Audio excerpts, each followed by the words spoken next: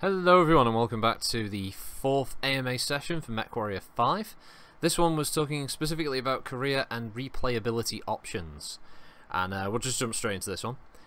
So the first question was, will there be a new game plus option? Where can we restart the campaign and play it again but keeping all previously acquired mechs? Not out of the box. That is not going to be an option.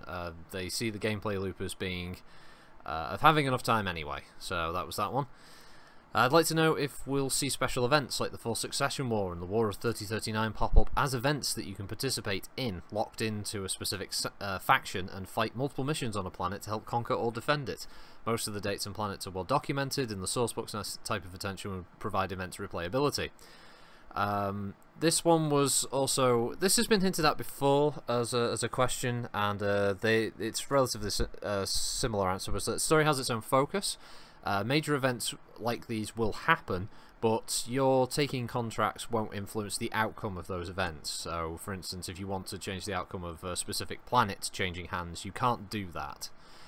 You can, of course, go to those locations when the events start, such as the War of 3039, but you'll just be taking missions. As part of these new arcs, which I'll mention a bit further down because that comes up later. But you won't be playing any major part in it. You are one of many fighters in such a conflict. Next question. Given that the game will feature a mix of story and open world missions, and given that there will be some variance in difficulty when encountering better or worse factions, what is the potential threshold for sequence breaking the game? I.e., will it be possible to get your hands on an atlas before we start running 5-star missions, or whatever the system will be? As far as I know, this won't actually be able to occur because the system in game uses your reputation and MRBC ratings, and that usually determines what type of missions are generated and what type of enemies you encounter. So you might be able to find the specific pattern of what you need to do to increase your rep to a certain level and maybe get your MRBC rating up by a specific time, but it'll probably be a process where you have to keep playing and figuring out what's the fastest route to do it. Most people, I doubt, are going to really do that. How notorious or villainous can you get? This is a revenge story after all. Don't need to take the noble high ground. Can you accept morally wrong missions for more cash? Can your rep precede you? How likely will this affect AI and having them say retreat or flee? There won't be anything in there where you can become like a mustache-swirling villain or something. You won't have any really effect on you or your company. It also won't really affect who hires you. You can be disliked by a faction, you can be hated, but you can still generate missions there to slowly get your rep back up. And as part of the other thing with AI retreating, no, they will not retreat. This was covered previously, and it's just not something that they're planning on doing. How many endings will there be, depending on your career choice? There is only one ending. It's... The outcome and score, I guess, at the end is based on the choices you made and your Dragoon rating at the end. This can include how many missions you completed, side missions, that kind of thing. Will there be a morality bar? Nope, there is no morality, it's not a factor. Since custom loadouts will probably be the first thing modded in, will there be a legal in-game way of creating custom loadouts on your existing chassis? Something akin to MechWarrior's MechLab. With mods, yeah, but they're not looking to punish you for modifying it in that way anyway, so I don't know, doesn't really seem like a valid question, to be honest. Will there be any limits to how many mechs and items you can take with you? There is a hard limit to how many mechs can be in the Leopard, as in the Leopard can only store X number of mechs anyway. You can own, similar to Battletech, you can own loads of different mechs, but they, in the same manner, will be stripped of equipment, so they won't all be completely loaded up with whatever you had with them. Once they go into sort of a cold storage, they're just the chassis, and you have to put all the stuff back on. Next one, in a previous AMA, Alex said that the story goes further than the core campaign, so they have more to draw from. Based on this, I wanted to see if you would clarify that there's a core set of chronological missions, and if there's the possibility that you can run into side stories or missions that fill out this narrative.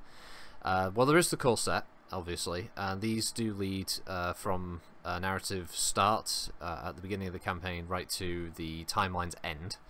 And there are side missions, though, and these are all also handcrafted, so they're not procedural, and they do sort of expand and flesh out the narrative a bit more. Sorry, tripping over words.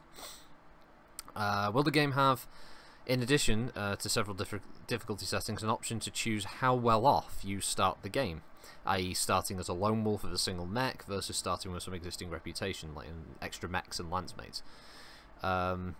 One of this sort of question comes up a few times, and basically the key of it boils down to there are the 5 great houses at the start, and whatever one you pick will determine the kind of mechs you find, the type of equipment that's available, and who sort of dislikes you at the start. I find that odd, to be honest, because it seems to suggest that just because your merc company sort of cropped up in, say, Kurita, that means Davian and Steiner are going to dislike you. That seems a bit random, to be honest. But yeah, essentially that's how it's going to work.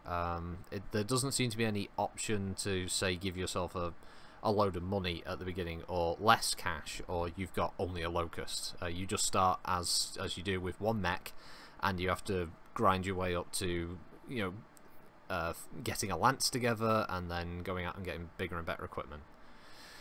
How will mission failure be handled in-game? Is it basically a reload and try again, or can you take the reputation hit and keep going? And if you do, is it possible to spiral down to being unable to continue? Now, procedurally generated missions, if you fail those, yes, you take a reputation hit and any financial hit that comes with that. It is possible to hit an end state, which is going bankrupt. Story missions, on the other hand, you can fail as many times and retry them as many times as you want, provided you still have the finances to repair your mechs and try it again. Will there be personality in the missions we drop in, or will it basically just be a drop and shoot with generic mission text each time? They've said that they've tried to flesh out the missions as much as possible with some kind of background text and some fluff to give you some kind of context for the missions that you're doing and what the outcomes of those could be when you complete them. Who knows how repetitive those will get by the end of it. What kind of MechWarrior humour will be present in the game? I thought this was an odd one for a career question. They will try. They're not going to go like over the top liberal with it, but they will have little bits here and there, like referencing certain events and characters, that kind of thing. But it's not going to be overt. What's the fail state? Is it bankruptcy or player death? That's bankruptcy. How in-depth will the actual physical cockpit monitor displays be? Will it be like MechWarriors, where they're just for show, or will they actually have important information? Currently, they are the same as MWO, so it'll just be a bunch of flashing images and lights and stuff, nothing really important going on there. It's also not going to be a physicalized cockpit, so it won't be like you can press any of the buttons on the different monitors, that kind of thing. It's not going to be like what Star Citizen's aiming for instance. So you may be a bit disappointed with that. However, the cockpits will actually reflect certain damage states as the mech takes more and more hits. There'll be more warning lights inside, maybe some, say, like some venting atmosphere, or like the cockpit glass can get damaged, those kind of things, sparks showing, so that they're looking to make that feel a bit more in depth. In a previous AMA, Russ indicated that the IAM may be a better way to experience co-op in MechWarrior 5. As of right now, PGI's previous statement indicated that campaign co-op only yields rewards for the player who runs it. This discourages friends from playing a new campaign 100% start to finish, in that there's no progression or economic benefit for the visiting players.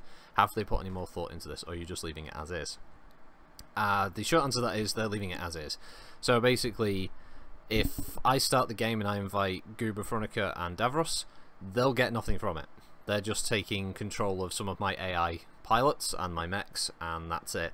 Also, on the other side of that, if they come in, they're using my stuff. They're not coming in with their equipment, so if they blow up my mechs, I take the financial hit for that, and they don't get any punishment. So yeah, you have to be aware of that. So for instance, if you do have that friend, Varak, who likes to mess around and break shit, you are going to have to be prepared to put up with that as part of the hit. And I mean, potentially it could be something that you might not be able to get back from. Will there be adjustable difficulty? It doesn't have an easy, medium or hard slider.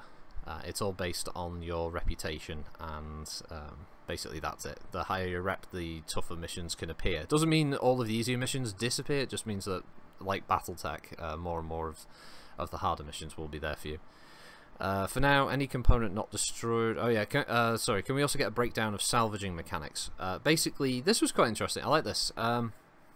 If you destroy a mech and the armor's intact, the components in that arm will be potential salvage. I think it goes into a kind of random drop table, so to speak. So the items might be there, they might not be there, but the more intact the mech is when you down it, the higher the chance of getting parts off it are. Also, they've gone into a little bit of detail about how contract negotiations work. So very similar to BattleTech, you've got your options for basically straight down the middle, more cash, more salvage, and I think maybe one for a bit more rep. And they're called picks for salvage. So if you negotiate for more picks, then you'll get to choose more items. But items have a pick value. He mentions that a small laser might be worth 1 pick, while a Gauss rifle might be worth 10. So we're not quite sure how much picks you're going to be able to get. While doing a co-op career with friends, will they have the ability to take their assigned mechs to the mech bay and adjust themselves, or will it be locked to the career host, and will gear be in a global pool or doled out by the career leader if that's the case? They said that any gear that you earn stays with the host, so if Goober headshots some really awesome mech, I just get the mech, he doesn't get any of that. Modifying the builds, I think that is, from what they've been talking about, it is down to whatever the host sets it to. Will the single player and co-op campaign be at least as long or have as much content as previous titles? This they haven't quite nailed down as far as the length of the story goes, how long it would take an average person to complete.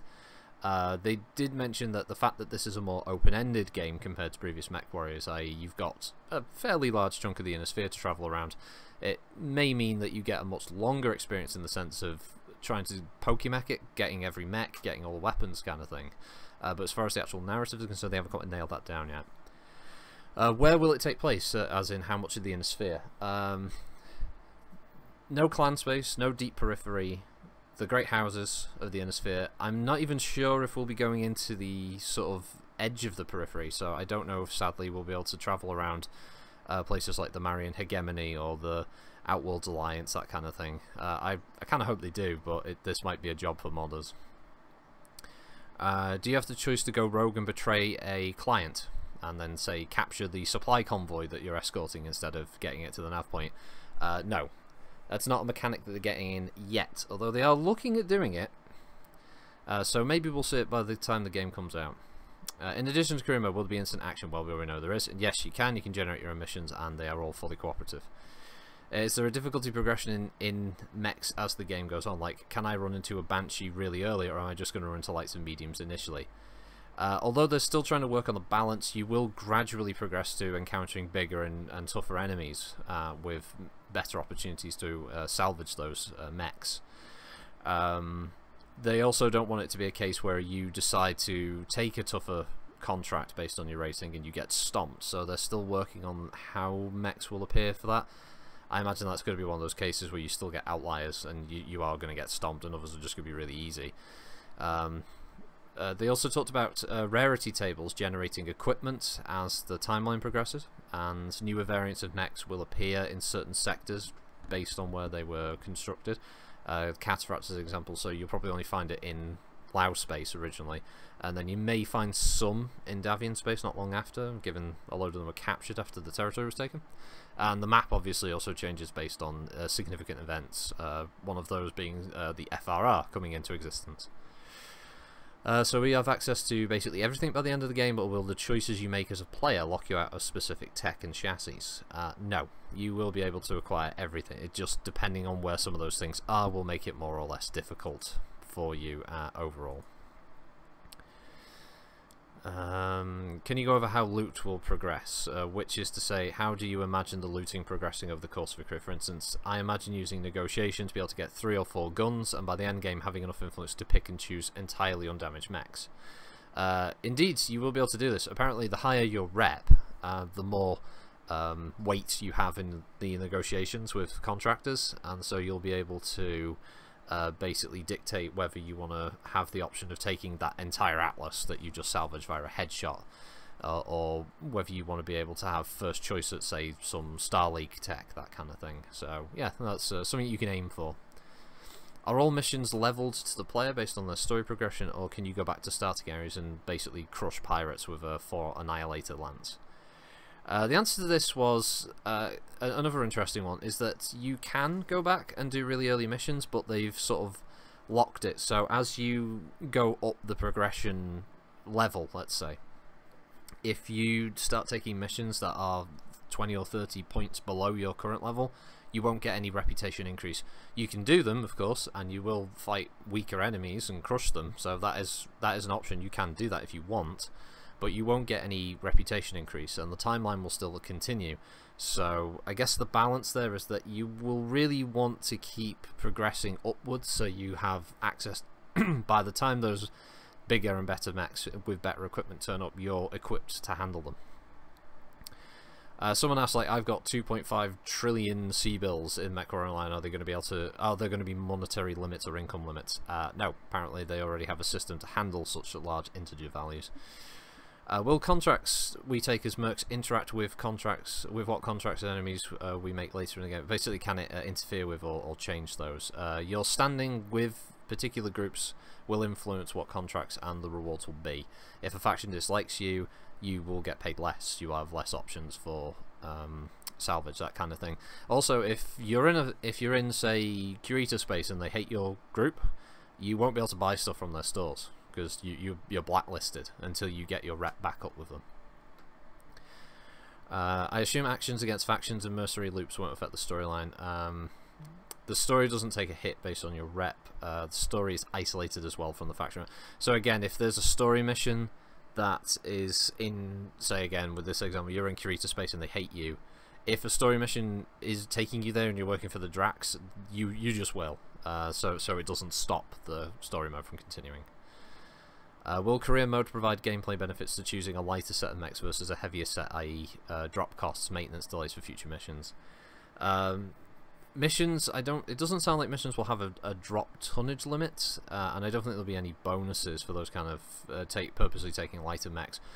But at the same time, there will be certain factors, cost factors to take into account, and they don't just want you dropping with 4 assault mechs for every mission. So I'm getting the idea that some missions may require you to take lighter, faster mechs because they may be time sensitive. There may be something in here that prevents you. There might just be an arbitrary, like, you can't take assaults, you know, that kind of thing. Does the main story follow a linear progression, or is there like a branching tree? It's entirely linear. Will there be campaign DLC, like extra stories, that kind of thing? They said it's too early to say specifically, but they are making DLC. Will MechWarrior 5 gameplay lean more towards a sim-like experience in earlier versions, or will it be more arcade-like, like in MechWarrior 4? This has been asked in the past, and the answer to that one was it's going to play more like MechWarrior Online in the sense that the movement will still be a little more arcade-like, but they want things to feel like, because there's no you can't mess with the engines, for instance, so if a mech moves at a certain speed, it'll feel like it's that slow stompy assault mech that runs at 40 odd kph, while the faster mechs actually feel like they have that agility. So it's kind of an artificial way of suggesting that there's that kind of sim-like movement, but essentially it's going to play like MechWarrior Online, so if you don't like that, you're not going to like this element. Will we start with a full lance? No, actually. You don't start with a full lance, which means you can't play the campaign co-op with 4 players straight off. You do actually have to grind a bit and get your extra 3 mechs before you can do that. Can you lose the campaign missions and still continue, or will you be forced to retry and restart them?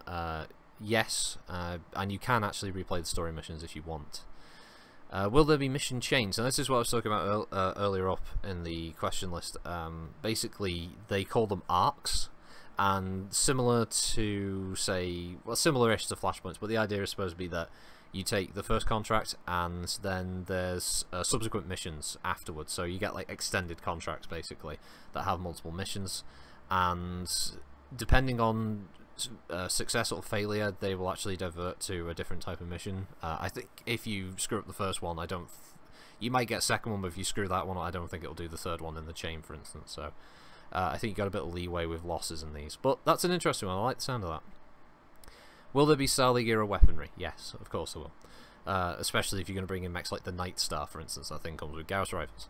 How much of a leap in difficulty will there be between different rated missions, say a 2 to a 3 star, or however they're going to do it? They're still tuning this, so no direct answer. Story mission difficulty is balanced based on the point in the timeline, your rep, and what they expect your average player to have equipment-wise at that point. Will we have unique variants of mechs, or like sort of hero mechs, so to speak? They do have some special events that are variants, sorry, that will be available in special locations, certain stores, I think. These are based on certain actions or events, that kind of thing. How much of the campaign will affect the overall Battletech? Since we're a small company that has its own exclusive story, will we be playing as part of the greater story in the universe? Again, this comes back to the thing: you're just one in a million mercenary groups all flying around the inner sphere, so you're not going to be, you're not going to be mass affecting this, where you're going to change the course of the storyline. You're not going to be like somebody who kills some fucking head of a great house or something. You're just a bunch of scrub mercs trying to get along and not die. So that's about it, really. However, the story has been written with Randall Bills, so it will fit into the Battletech narrative. It won't break anything, so it's not going to come across like a kind of fan fiction type thing. They say they're hoping it'll be canonized, not like in a religious way. Could you buy out other merc units and then absorb what's left of their company? No. In fact, oddly enough, they said there are no other merc outfits that exist as random elements to encounter, which seems like a shame. I would like procedural generation missions that have me going up against other either randomly generated merc companies or even famous ones. Why not? I mean, I'm not killing the leaders of them, so why can't I? Will any of the missions be like treasure hunt or exploration missions? These are planned, but not in the game yet, so that's interesting. Although the story does have a kind of treasure hunt vibe, so probably some Lost Star League stuff. Will the level of fame and success in missions be recognised further down the road in the story and missions? Well, yes, we've already covered that. Your reputation will allow you a better negotiation sort of leverage at the start. Will there be remarks about this, and compared to you in one playthrough, you're only successful at 50% of the contracts? I don't think any of the NPCs will remark upon your amazing skills as a MechWarrior. Will you have vendettas from other MechWarriors? No. Although they did like the idea of a nemesis system and they did discuss it, it did not make the cut. Will travelling between systems be more immersive than HBS's dropship Glam Cam? Ooh, shade being thrown there. They are developing it as they speak in that AMA, so they hope we'll like it, but no details, sadly. Will we have randomised MechWarriors like we do in Battletech, or specified like in MechWarrior 4 Mercs? And if they are randomised, will they have some kind of personality so that we have another crew in every playthrough? There apparently will be a set of handcrafted pilots that have unique voices and personalities, and they will interact with one another at certain times during missions, with exchanging dialogue, that kind of thing. The random pilots will be obviously less sort of fleshed out, but they will have their own archetypal personalities, so rookie, you know, arrogant type, a hotshot and all this kind of thing. And they will sometimes interact with each other, but not as much as the handcrafted pilots. Also, the unique ones that you can find some you will encounter during the story that you can then hire on, others may be ones that you will find on certain worlds waiting to be picked up, basically. There's a question about Solaris, and will we be able to go there, take part in the competitions and, say, watch battles? No. Although you can visit the Solaris system, you can't go to the game world. I would agree with them on this. Solaris is almost a different game type in and of itself, like almost a separate mini-game. Speaking about Alex's and Dave's answer about rarity table and fluctuation rarity, are you planning to have some kind of in-game news source to let you know what's going on and where? Yes, apparently there's going to be a ticker that will keep you up to date with current news and events in the Inner Sphere and different lore developments, and apparently this star map will have several filters that will help you find specific items you might be looking for, say new mechs being available, entirely new mechs, I mean not just variants, or new equipment being available, certain events happening, such as, you know, say going back to the War of 3039, so you can see specifically where they are and you can travel there and obviously take contracts. There was a question about pilot progression. Now, if you didn't hear in the previous AMA, basically the AI pilots you have in your company will increase in their skill based on every action they do. It's incremental. So firing a medium laser, they get better very slowly with medium lasers. Piloting certain mechs, they get better at piloting certain, you know, specific weight class of mechs, etc., etc. So it's more of an iterative thing. The longer they're alive, the more missions they take part in, the better they get overall. What events progress the timeline? Does it progress after missions or traveling between star systems? Essentially, time. So repairing, traveling, taking part in contracts, those kind of things will advance the timeline. Time will march on regardless. About variants, will there be more available variants than currently in MWO, and will there be other mechs based on certain chassis, or direct upgrades or side grades of those? They're using MWO's list as a base. Anything beyond that will be a special case that if they've got time, they'll try to add in, but since MechWarrior Online already has a pretty decent number of variants, those will be the ones that will be in the game at launch. Will there be cutscenes at certain points in the story? No, there won't be any cutscenes, but they will have the news stuff to keep players informed. So no, you're not going to get some kind of grand 40k type cutscene thing like Relic did for Dawn of War, for instance. Do my characters have a backstory and ethnicity, and does that does that affect what kind of factions are against me and what type of contracts I get? This question didn't really answer. The answer didn't really fit the question. Basically, it just said where you start will affect who likes you and who dislikes you. And that was it, really. There wasn't. I think the question there was whether certain options you might pick as a character creation will affect that, but it doesn't really sound like there will be any character creation. Or like where BattleTech, where you had the option of saying you were a Taurian noble who ended up becoming a guard for a merchant caravan kind of thing. I don't think we're going to even have that. Will failing a mission lead to a different mission instead, causing you to replay the previous mission? The arc system will adjust for failure, and what missions will appear next. Are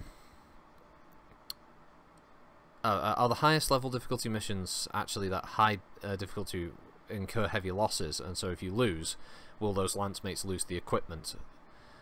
Yes, and you will incur all of those financial impacts yourself. So again, if you have friends who join you in co-op and they get a mech blown to shit, it's going to cost you, not them. Will Lancemate's backstory have an impact on the story? No. The story is entirely focused on you, the player. The mercenary random generations thing sounds good, but it sounds like it could also allow players to create personalised mercs that could serve as avatars. This is one that I don't think they understood the question. I think what he was asking was, will friends, when your friends join the game, will they be able to basically pick an avatar for their pilot when they're in your campaign? And I think the answer to that was no. I think essentially if someone jumps into, say, player slot 2, whatever pilot you have there, that's who they are. So their name might switch to, say, Gooba Gabba, but it could just be like a female pilot, because that's just who was in the mech at the time when you went into the mission, or when you loaded your save. So I don't think you'll be able to have custom avatars for when you play multiplayer. Will there be unlockable goodies to grind for? No. Outside of grinding for more mechs. Are there hidden endings? No. Will in-universe events impact your personal reputation? Say there are prejudices arising because Fed Sons do something bad to the Combine, and if you're Davian, would Draconis factions have a bias against you? Well, if you start in Davian, they'll hate you, but as far as character background, no, not really. Talking about co-op Lance members, what happens if one of our Lance members purposely destroy your mechs? Or will it only be limited to friends and groups? There is no random system, so you don't have to worry about having an open game that 3 rando people can join and then they start fucking up your game. It is just going to be whoever you invite personally from your friends list on Steam, or who knows by this time, maybe the Epic Store, who knows. But yeah, it's just that. So it's just, if one of your friends just decides to dick about, it's just them dicking you about. It's not like random people can do that. Rust did say they might possibly look into adding that as a feature in the future. If you know you're a Sado and you haven't got 3 mates who can join you, or a couple of friends, you can have a random person join you, but not at launch. Can your unit become a loyalist? No. You can max a rep with a faction where they like you and they might give you certain discounts, but you can't become a full-on sort of loyalist with like special stores, that kind of thing. Is Comstar there, and can we work for them? Just the great houses who we can work for. I don't know if that means Comstar is there in the sense that you can see them on the map, so no idea. If your buddy dies in co-op, do you lose the pilot in solo? Yes. So if the pilot that your friend was controlling dies, then he's gone. unfortunately. Can we save scum? Yes, you can. So reload your save game if you failed a mission, so you don't incur the losses. You can do that. Can we turn off the HUD for screenies? Yes, indeed we can. Woo! Is there battle armor? No. Can you die, as in your pilot die if your mech is destroyed? No, but you do take the financial hit. And the last question was, can you just spend time looking at your mechs in the bay? Yes. You can look at them before missions. Before you take a mission, you just wander around the mech bay and look at them, go up and down the different lifts onto the gangways and look at mechs at different angles. And after missions, you can see them coming back, all like, you know, with all the holes and smoking sections and missing limbs, and seeing the text work on them. So yeah, you can do that. You can obviously use that as screensaver, I guess, and wallpaper engine, that kind of thing, I guess, if you know how to make it. And that's that. That is AMA session 4, just on 30 minutes. So as always, thanks everyone for joining. Remember, if you have the time free, you can always check out the one that's the same day, that's at 6 PM North American time. I guess that you're gonna have to work that out based on where you are in the States, but I think they're on the East Coast, so I think you have to go by that. So yeah, thanks everyone for joining. Hope you have a good week, and I will see you next time. Bye.